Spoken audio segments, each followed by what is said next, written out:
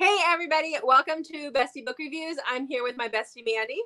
And I'm here with my bestie Jessica. So today we are going to do the newbie book tag for YouTube. So we've had our channel for about 2 months now.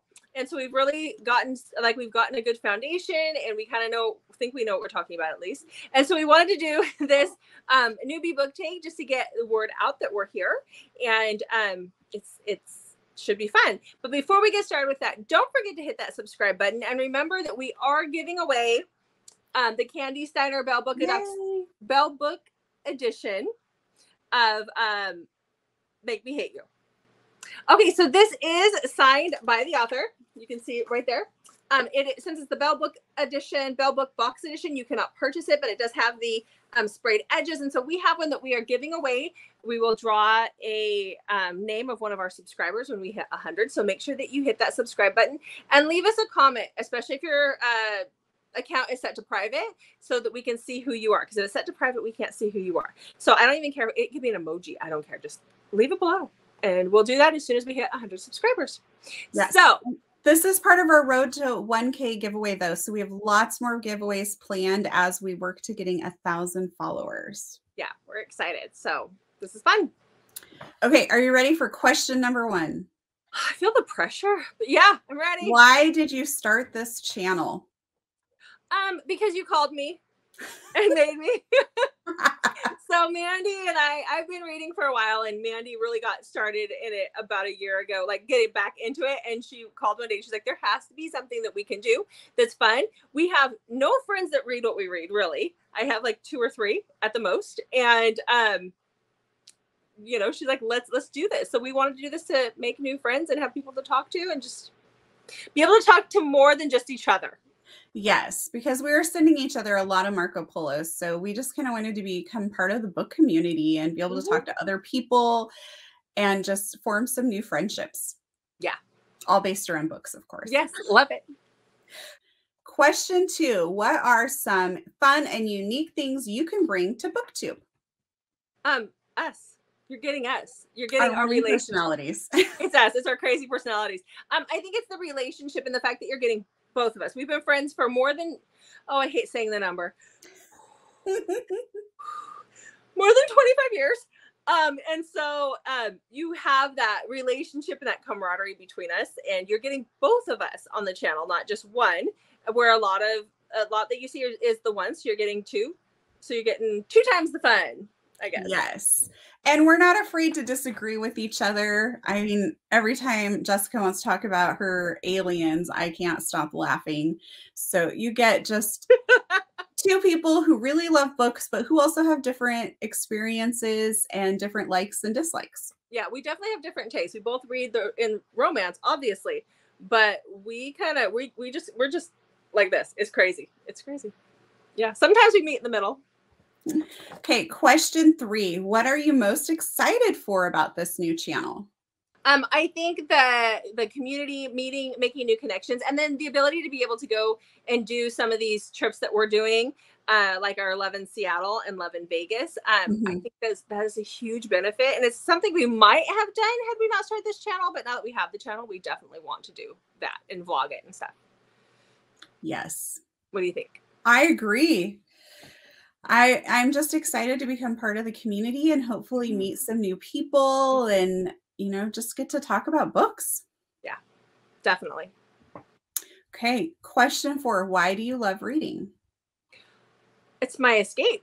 I mean, I'm sure it is for you too, but it's the escape. When I was going through like all of my, my mastectomy and all my surgeries and stuff, that was my escape. And I love it. It's a whole different world, and it offers me more than what I can get on TV.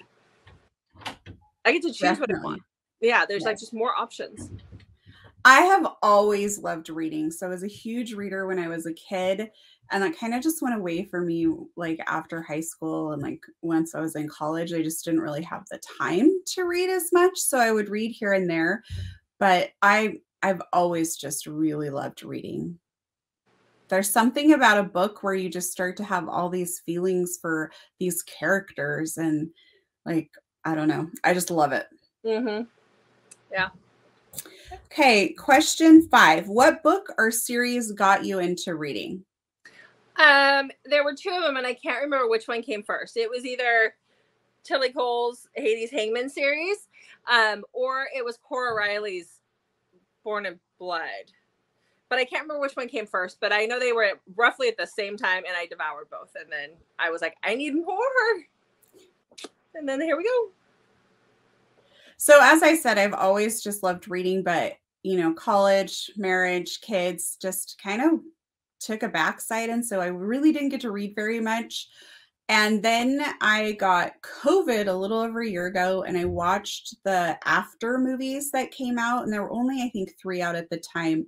And I just really fell in love with those movies. And I'm like, oh my gosh, this is based on a book series. So I ordered the book series and I just devoured it. And I'm like, why am I spending time in the evening like watching TV? I'd much rather be reading. And so my obsession with reading just kind of started right then and there. And then I just went into I think I started the L. Kennedy series. And then you're like, hey, you need to read this, and this. And then it just, yeah, it hasn't stopped. Snowballed from there. Big time. Yes. Yes. Yeah. Okay. What questions would you ask your favorite booktubers? I would want to know, like, if they could do this whole thing all over again, what would be one thing that you would change, like from starting your channel and the whole thing? The whole start all the way back at square one. How about you? That's a good one. I would like to know what is their favorite thing that they've gotten to do? Like, has it been meeting a particular author, or what has it been? What's been their highlight of it so far? The next question is, what challenges do you think starting a BookTube channel will be the hardest to overcome? Finding the camera.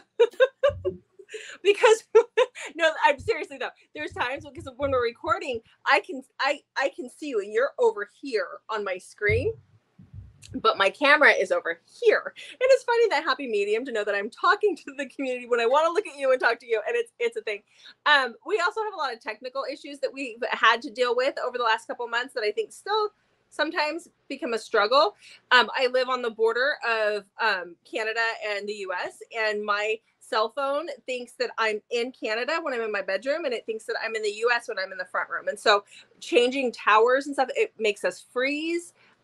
So we think we have the majority of those things nailed down, but that, and then just, you know, we're trying to record two different lives here, and we're trying to find those times to record, and we do a good job of it, but we're both moms with 3 kids and we have full-time jobs. And so finding that time to sit and be able to do our bulk recording, sometimes we work around things, but things are always coming up.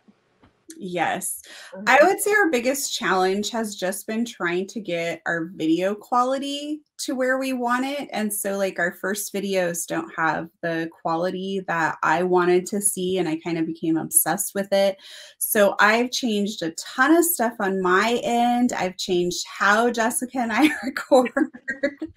And I think we're finally getting the video quality to where I'm happy with it. But like Jessica said, there's just been some things we've had to work through.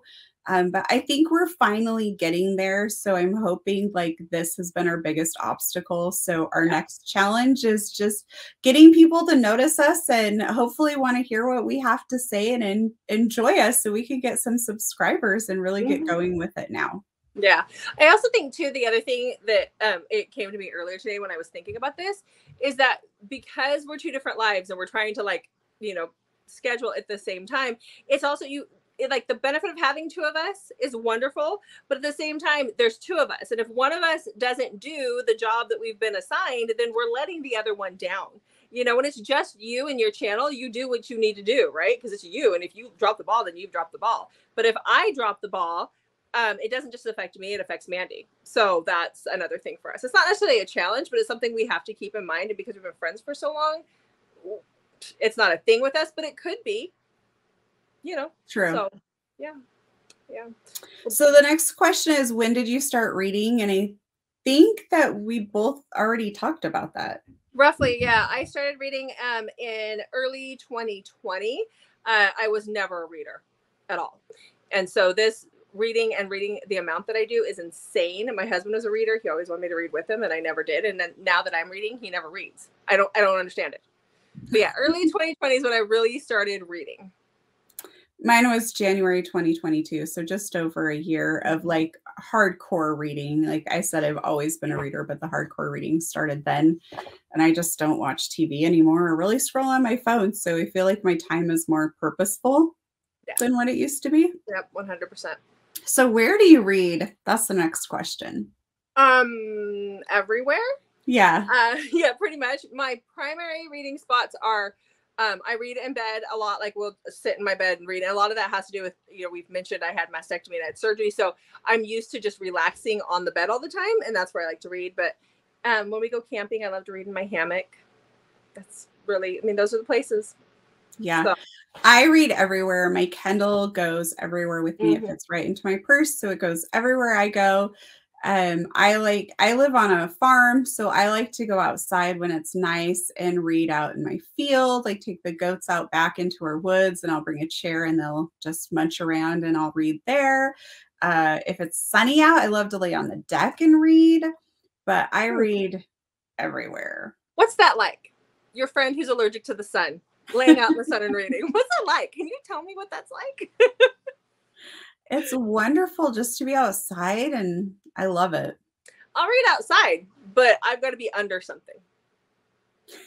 So it's just sad. It's sad. I'm sad. I'm sorry. What kind of books do you like to read? That's our last question. Obviously romance. But I lean way darker. I'm more into the MCs and mafia and dark romance and the stalkers and the crazy. I do read a little historical once in a while if it's done right. I do like time travel if it's done right. And I love my aliens. And I love like survival type romances. But again, if they're done right, they're hard to find. I've gotten really picky. It's just sad. What about you? So I obviously enjoy romance. I also don't mind a good mystery now and again, but in the romance genre specifically, I'm kind of all over the place. I really enjoy a good age gap. I like forbidden and taboo, but I don't stay in those darker themes like Jessica does. I'm kind of like all over. I'm definitely a mood reader, so I read just kind of all over. I could devour a great YA book one day and then read like a dirty MC book the next. Like I really am all over, but if I had to pick my favorite trope, it would probably be age gap. But only age gap when it's done like with the angsty, forbidden, taboo type aspect. Yeah. Like Birthday Girl would be a good example for what I'm referring to. I knew you'd find a way to bring I had to Girl bring into Birthday this Girl video. into this, yes. Mandy and her Birthday Girl obsession. Yeah, you read more sports romance and stuff too than I do. Yeah, I have read some hockey, but interestingly enough, most of the hockey books that I read were all based off of recommendations from you. Probably. Probably. Yeah. So, okay. Yeah. Well, thank you guys for watching. Hopefully this gives you a little bit of insight into us and our channel.